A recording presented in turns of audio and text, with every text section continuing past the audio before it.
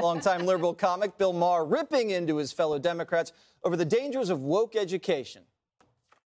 When historians look back at our time, they will not divide us into red and blue and Republican, Democrat. They're like, the things that were wrong with us were wrong with both sides in different ways. Right. I do think they manifest in a more dangerous way on the right.